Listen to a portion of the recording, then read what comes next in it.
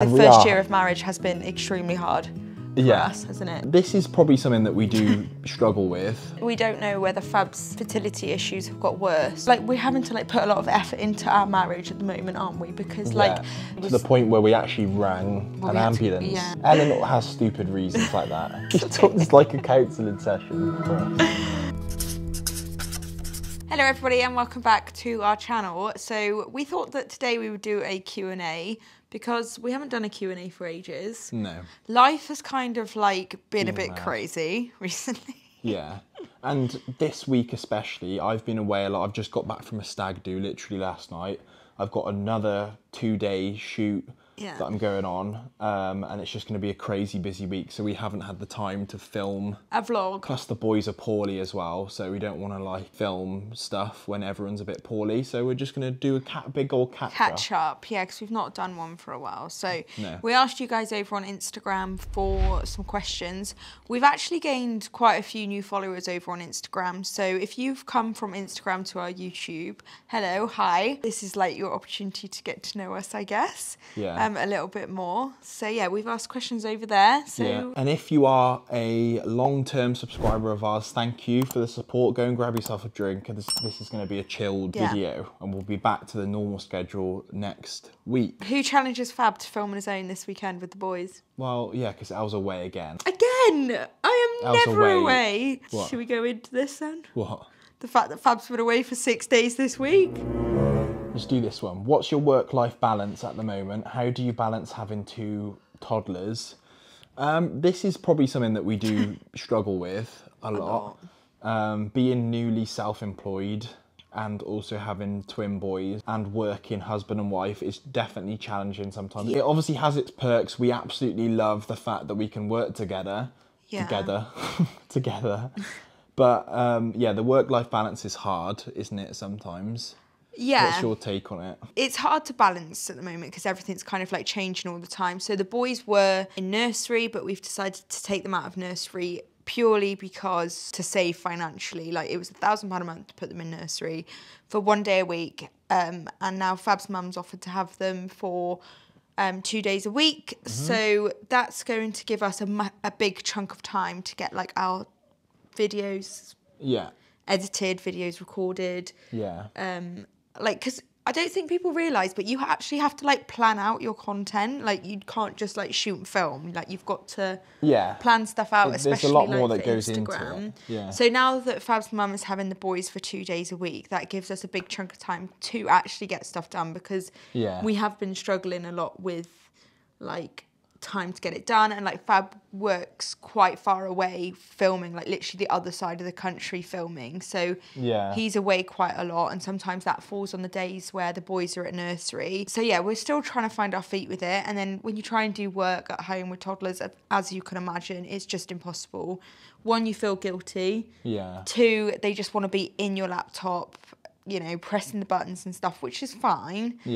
But obviously quite annoying when they keep deleting stuff. Yeah, it's tough to balance it, but whenever it's nap time, it's just go time for us. We just try and get as much as we can. I don't know what we would do without nap time. No, well, it's going to be hard when they're not napping. How do you tell your boys apart on the days when they look spitting the same? I'm guessing. I guess that means spitting image of each other. It'd be good to actually say as well, because we get asked a lot about their personality and how it's different, because we've not really spoken about that. So there's a few ways that we can tell them apart.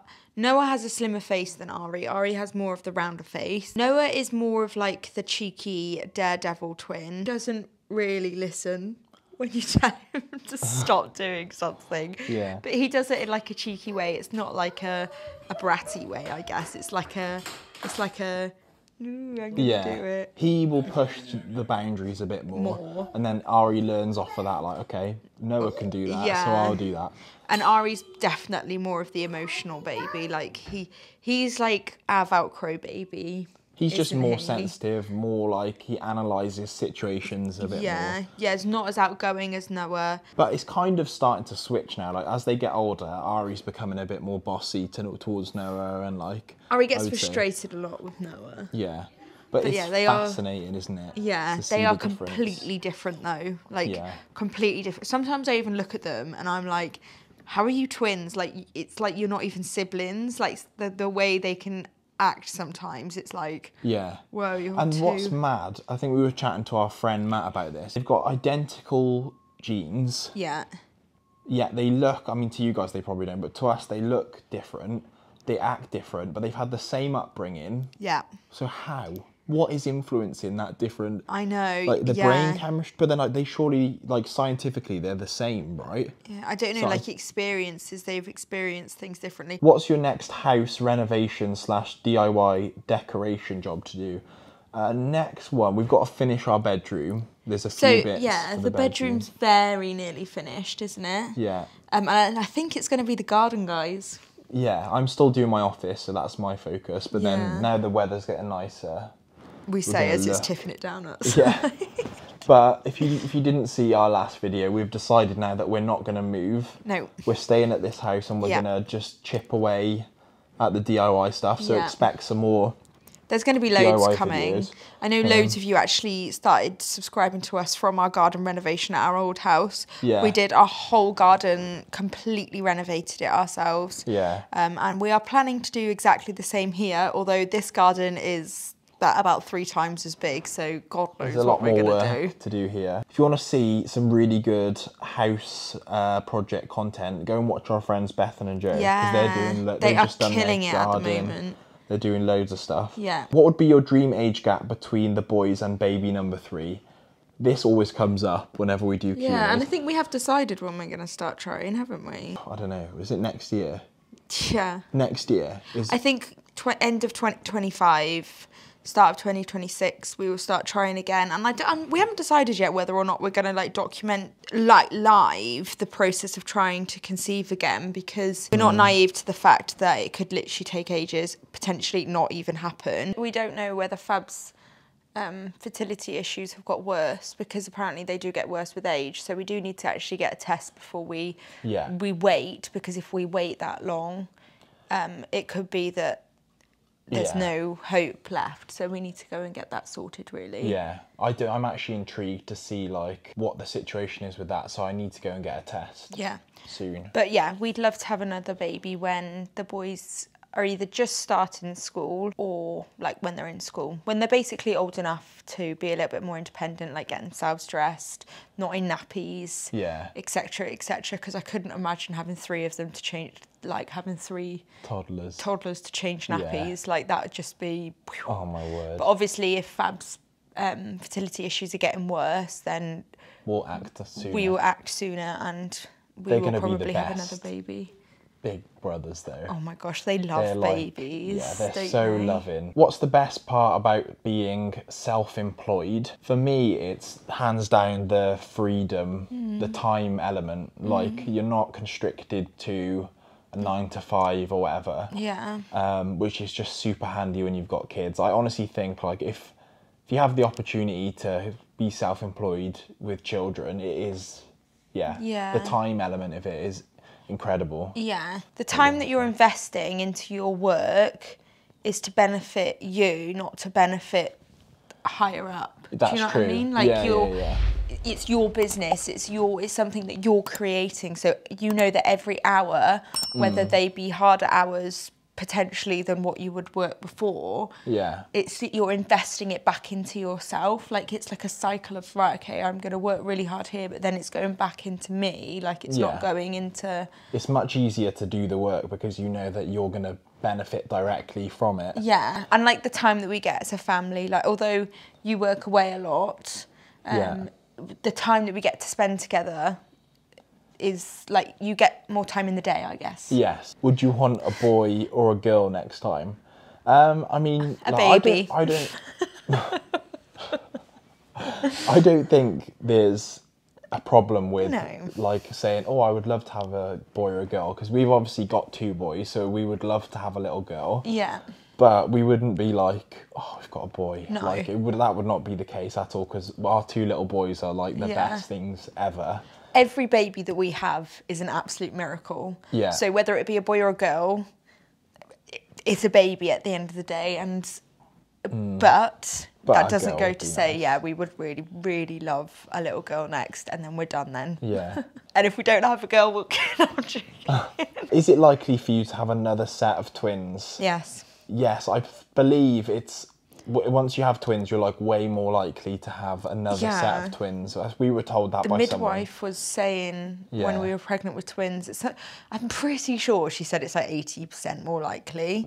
How though? If anyone can confirm that for us, I don't know if she was just scaring us. Maybe, yeah. Just trying to keep us from... Take a contraception! Yeah. There's quite a few questions on like why we want to move to a new build, why were we thinking of moving, and just in case you missed that, let's just recap here why. So me and Fab have always loved new builds. Me probably more so than Fab, but you do like them, don't you? Yeah. Well, our first house was a new build, so like we had a great experience there. So I have nothing against them. And some people really like quirkinesses of old houses and like the character and the stuff that comes with older houses, whereas me and Fab kind of like to have a blank canvas and to like make it our own, don't we? Yeah. Also, ghosts scare the hell out of me.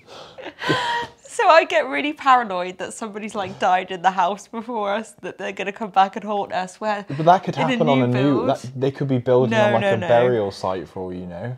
You don't get that. You don't get that ghostly feeling. No, we definitely had a ghost in our old new build. Do you remember? Well, yeah, they were like... lampshade used to fall off, but that wasn't scary. And I saw someone by the side of the bed on my birthday. Ellen has stupid reasons like that. Yeah, we're going to stay here and we're basically going to turn this into a new build. I don't know where she thinks all this money's coming from, but yeah, there's loads about siblings for the boys, kids. We do want more kids. Yeah. Okay. So everybody keep your fingers crossed. Yeah. Love Island thoughts. Love Island thoughts. So as we're filming this, I can't remember any of their names. No. Do you know what? Usually I watch the first episode and I think, oh, the same people again. But I actually thought... It's a little bit juicy. Seems a bit like, better like Joey Essex. Oh, yeah. The spoiler. No, well, it's going to be not. Okay. Joey Essex is in there, and I actually love Joey Essex. Yeah. So I think that's going to be He's funny. actually pretty sexy. But why is he in there, though? Well, that's so random. I know. Like, he's a celebrity. I couldn't imagine trying to hold a conversation with him. Really? Why? Yeah. I think he's cool. I think he definitely plays more dumb than he is. Yeah, it's like part of his like character, isn't he? Yeah. But yeah, he is pretty like spicy.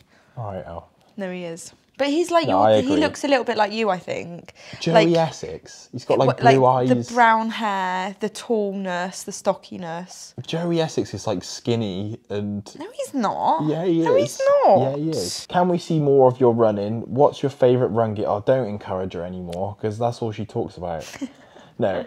Follow Ellen, I would say, if you want to see the running content. Yeah, there's I post loads of running stuff over on my personal Instagram, which is Ellbeddard. You should do a reel, actually, of all your running gear, your favourite running gear. Guys, like, I actually think I might be a runner now. You're definitely a runner. I went for a run with her the other day, and she actually was fast. My pace is getting well quick. Yeah, it actually felt like a run instead of like a fast walk this time. How do you keep the connection with husband? Oh God, that's another thing we're struggling with, guys, to be quite honest with you. I don't know. Connection? Like things, like we're having to like put a lot of effort into our marriage at the moment, aren't we? Because like things are busy. Like when you work with your husband, obviously live with your husband, you've got kids with your husband, have recently got married, Fab's work is taking off a lot. Like it's hard to kind of like put time into your marriage because there's only 24 hours in a day. So we are now having to like do the whole thing of like setting time aside to be like, right, today or like this evening is our time. What do we want to do? We're asking people to like come over and sit with the boys at night time so that we can go out and like go out for a meal together and not talk about work. Yeah, I think that's a hard thing, right? Is basically part of our work is just documenting our life, so it's really hard to like, the lines are always blurred between what is work and what is not work. Yeah.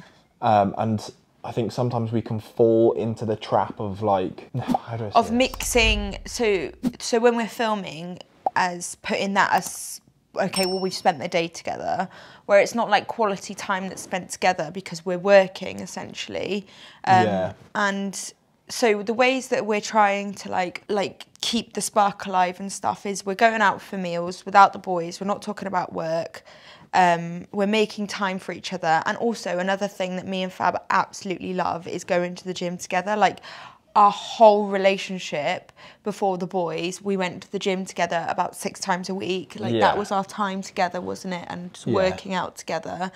And we kind of like pushing each other as well, don't we? In the sense of like that for us, like reignites that spark, doesn't it? Us training together. And it's not easy. Like, no, we're not just going to sit here and be like, yeah, we've got the perfect marriage, because it is hard, especially with our situation. Like, it is difficult. But I was actually speaking to my best friend the other day, and she was listening to a podcast about newlyweds or something, and she said that they had somebody on there who was like a marriage, I don't know, marriage counsellor, marriage something or other. Yeah. And they were saying that the majority of people get divorced after their first year of marriage, because the first year of marriage is the hardest. Really? Yeah, I think like trying to adjust to like being married and like where is the line with being married now, okay, and not feeling like, oh, we're married now, so everything else can kind of like slip behind. Yeah. Like just...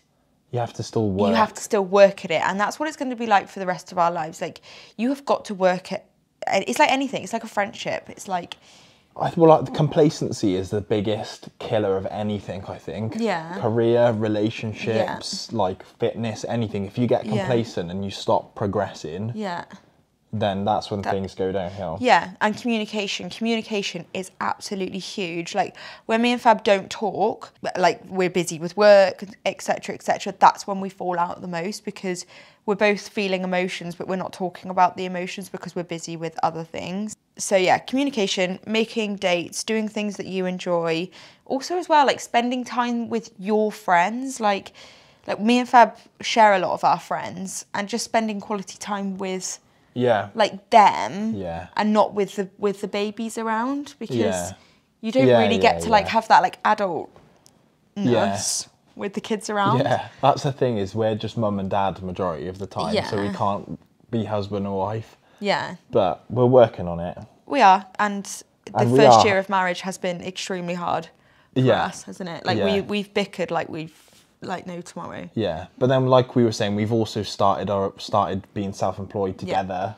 There's so much change. Straight after, there's been a lot of change, but we love each other. Yeah, that's what I was going to say. And that's the core, is like we do love each other. Yeah. We're just trying to find our feet with everything. We are going to get frustrated, but ultimately we love each other. And we've chosen to get married and to have children together for a reason. Exactly. And I think always having that in the back of your mind is going to help keep things like alive. Yeah. It actually helps doing videos like this, because we wouldn't have usually actually talk. It's like a counselling session for us. Straight on to your worst habits. Oh. Ellen's is leaving things out on the kitchen side. Like she'll make something and it'll just be like all left out, like the protein's out, the strawberries are out, everything's out. You do that too? If I'm really busy, I do, but I'll put it away eventually. Okay, let's get going then. Or she leaves skid marks in the toilet. I'm actually really paranoid about stuff What's like that. What's mine then? I'm intrigued. Oh, I know. I already know. Let me just have Let me guess it. Leaving the wardrobe doors open. Yes, leaving the wardrobe doors open. Bearing in mind the wardrobe is on my side of the bed, so when I get out of bed in the middle of the night, straight into the wardrobe doors. And also, when I have just cleaned all of the bathrooms, which, by the way, I hate doing, like, that is the worst job. Fab will go and decide, oh, you know what, I'll have a full body shave and then just shave my beard and leave it everywhere. No, I don't leave it. I try and tidy it up. But it's some of the follicles. If you had one wish for the boys' future, what would it be? To understand that money doesn't bring happiness. Really? Yeah. And to not grow up thinking that I've got to be rich to be happy. And to find happiness in other things. Yes. But mine would just be that they're always safe and not... Because I do think it's like a masculine toxicness.